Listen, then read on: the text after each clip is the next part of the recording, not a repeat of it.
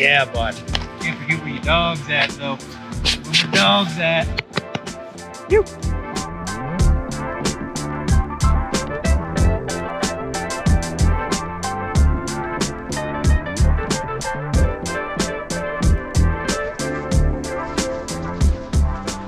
Hey everyone, Spencer, snowboard expert with Curated.com.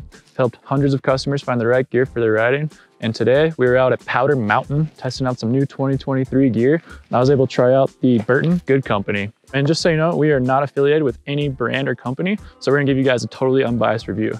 Burton claims this is gonna be a great true twin full camber board. First impressions of this board were that it was extremely easy to ride. When you put on a traditional camber board underneath your feet and you are a true lover of snowboarding, you just feel good. And if you need help finding the right gear for your next adventure, feel free to reach out to me or any of my fellow experts and we will get you all set up and ready to go.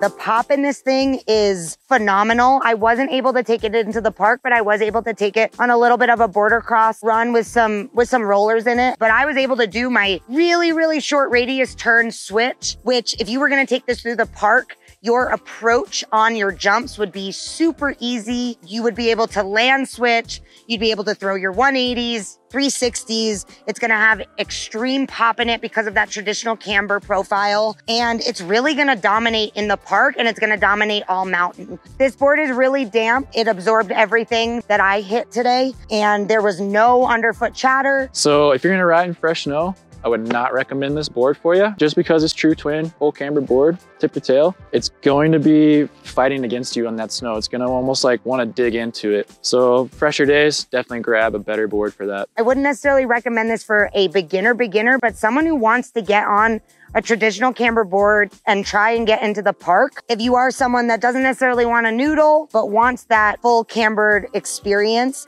and also wants a true twin, this is gonna be your jam. So for this board, I would recommend more of like a higher intermediate to expert rider looking for an aggressive carving camber board that's gonna pop and just be super stable on any jump line, but not the most rail friendly board, but it's gonna be a sick board for those jump guys.